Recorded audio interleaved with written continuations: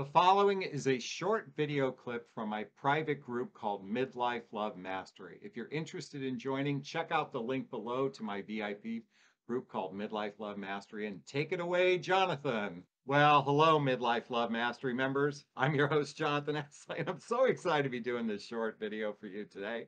It's a morning cup of Jonathan, and we have my favorite That's All mug. Don't make me go all psycho roommate on you. And let me just fix this really quickly. And our topic today, has technology affected the dating process? Technology, yes, smartphones in particular. So one of our members wrote a comment last week believing that technology hasn't affected the dating process. And I didn't write a rebuttal response because this is my rebuttal response. And that is absolutely has it affected the dating process. Now, let's think of some of the good things um, technology brings to the table. A couple things is you actually have access to people you wouldn't otherwise have met in your daily life. I mean, the fact is online dating and even the swipe apps have created an opportunity to connect with people that you wouldn't otherwise meet. And quite frankly, as we age, we're not surrounded by single eligible people in the same context that we were maybe in our teens or our 20s. For those of us who went to high school, I don't think there was anyone married. And when we went to college, I don't think anyone was married. But as we age, the pool changes because people are in relationship and married. So the challenge, so what online dating does is give you access. It's just simply a tool to give you access. Number two, one of the benefits of technology is you can communicate a little bit easier than the past. I remember I used to have to, like leave a recording on the phone if someone didn't answer their phone. I mean, I did, like it was like you could have been gone for hours upon hours at a time, not home, answering your phone. So now we have a little bit easier access to connect with people. Certainly when you're dating, if you're running late, you can send a text message. If you don't know the direct, maybe you're lost and the person goes, oh, simple text message back or forth, or you can jump on your phone. So that's how technology has benefited. Here's where some of the challenges with technology, and I have a personal share because of technology. I had a real faux pas happen this weekend. So, one of the things is these dating swipe apps have algorithms to focus on the type of person you're looking for and will start sending you more of that. I know I happened to a and couple months back, I just happened to see a beautiful Asian woman. So I swiped on her, and all of a sudden, another beautiful Asian woman swiped. And then all of a sudden, all of my feed was Asian women. And I'm not suggesting there's any anything. It was just, it was interesting. I was noticing, I was interesting. Why all of a sudden was this popping up? Because the algorithm will start sending you what you're looking at and not necessarily per se what you truly desire. I'm just giving you one example.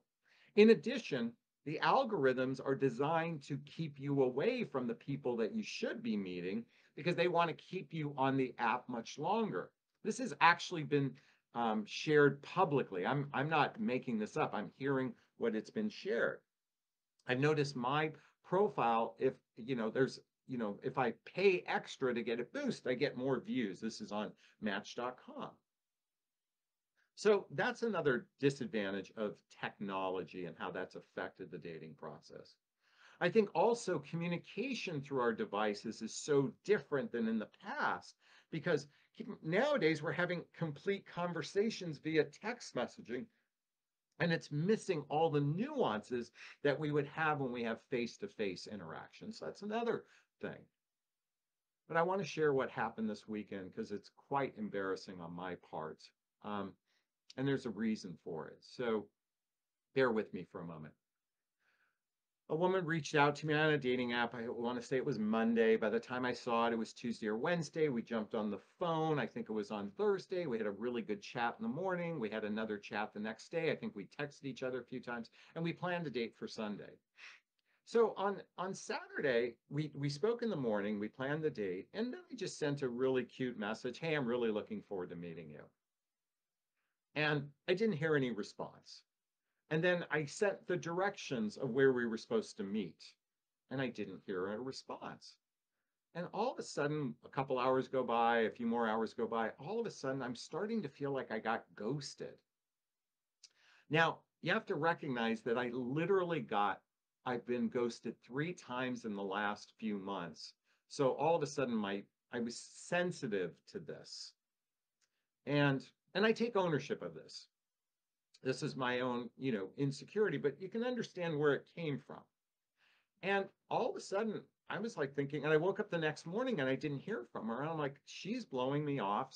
And now the messages I sent weren't technically needed a response back. I just thought out of common courtesy she would have responded back. So I wrote her a message about 2 hours before we were gonna meet for the date. I said it just it seems like you've changed your mind, or maybe something happened to you, and if you did, I hope you're okay, and if you change your mind, that's okay. But I went ahead and made other plans because I didn't hear from you. I was at 8 in the morning, and we were supposed to meet at 10, but it needed about an hour drive. And at 9 o'clock, I get this call. So, like, what's going on? And I was so amped up with the belief that I'd been ghosted that I was being a bit defensive on the phone. And she was in her defensive mode. And I said, well, I sent you a couple messages and you didn't respond. And she goes, I don't see any messages. And then she refreshes her phone and the messages pop up.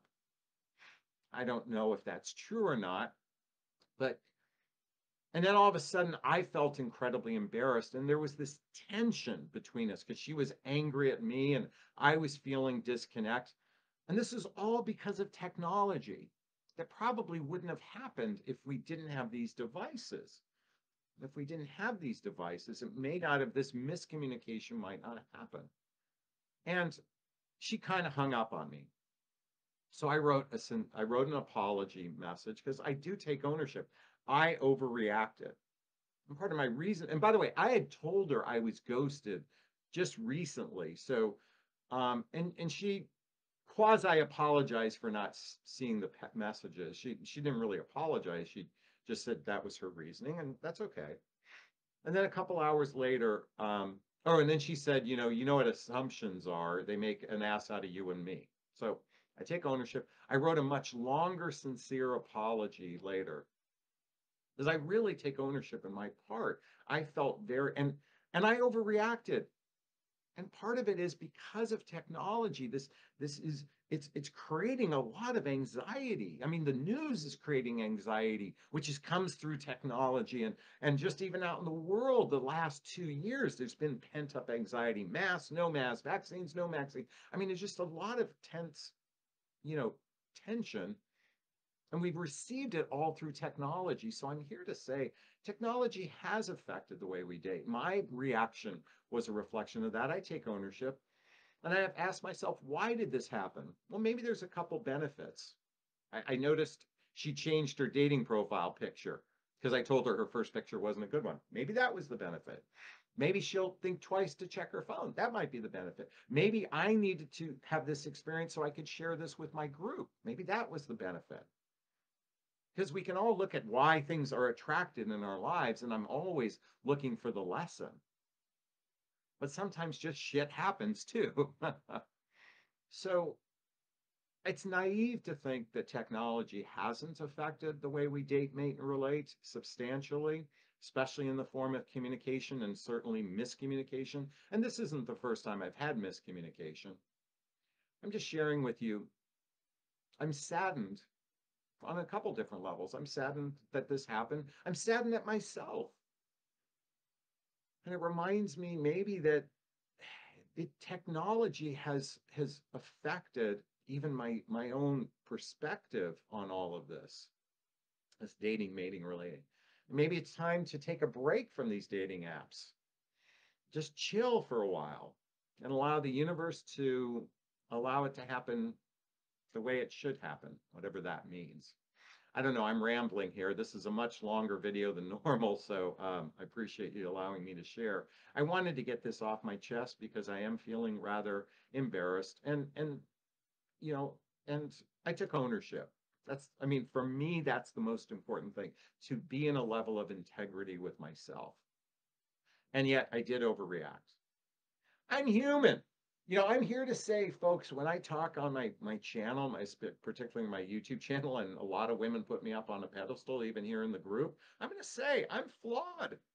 I mean, I'm not a dating expert. I'm just here sharing the experiences I've observed and hopefully guiding people to greater success. I mean, the last 2 weeks, I've had 4 success stories. I'm so excited for my clientele. So I know I'm making a difference.